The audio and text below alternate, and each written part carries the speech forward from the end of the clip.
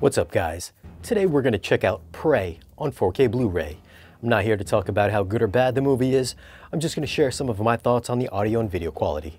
Now let's go over a few tech specs. The movie was shot in 4K, it's got a 4K DI, it's rated R, runtime is 100 minutes, aspect ratio is 239:1, and the audio is in Dolby Atmos. Before we take a look at the audio and see how active this mix is, if you don't know what the Atmos viewer is, you can find a link down below in this video's description that tells you all about it, what it does, and where you can get it. You can also find a link of all the gear that I use for these 4K reviews down there as well. Jumping into the Atmos viewer, right in chapter 1, when the girl is throwing the axe, you can hear it coming from the back left corner and hitting the tree right up front in the center channel. There's this big echo that reverberates throughout the room, and as you can see, this is a very dynamic mix. There's also a flyover that lights up the top speakers with a thunderous boom that hits pretty hard when the Predator ship comes flying overhead.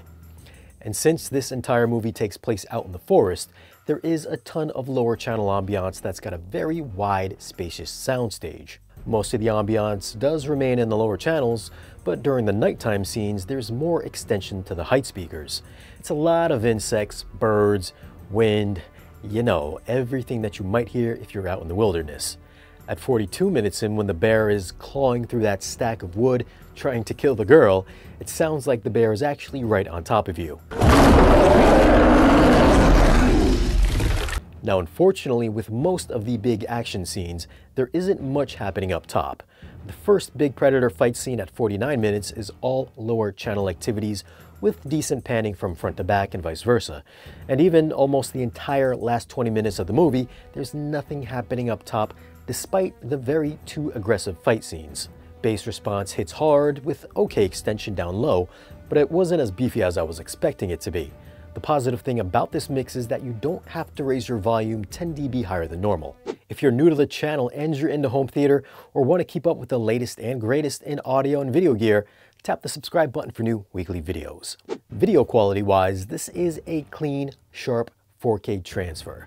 I'd say it's got a good mixture of crispy, detailed shots, while other times it's got a little softness to it that gives it a not so digital look. There's no digital grain added, so it does remain clean from start to finish. Detail was excellent throughout, especially the really crispy, clean shots. You can see the dirt under the girl's nails, count individual blades of grass, and even the sweeping wide landscape shots look fantastic. Some of the CG did look noticeably fake, like the projectiles in that guy's body and his eyeball, and some of the animal effects were just a little bit off. Overall, for such a lower budget movie, I thought the effects worked well and better than some of the recent big budget flicks that are out there right now. As for the HDR, this isn't really a bright movie. It's a little brighter than Free Guy, but not as bright as Aquaman.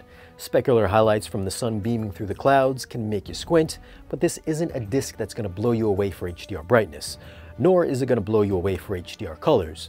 The color palette is all greens and browns with some splashes of red, and everything is very natural looking, if not a touch subdued. The black levels did look a little raised for the darker nighttime scenes, but the daytime scenes had very nice contrast.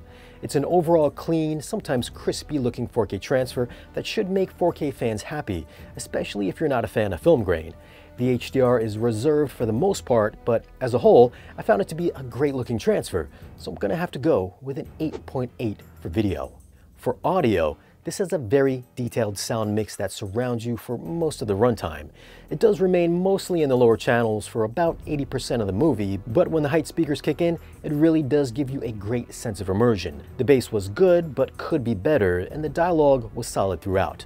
I'm gonna go with an 8.4 for audio.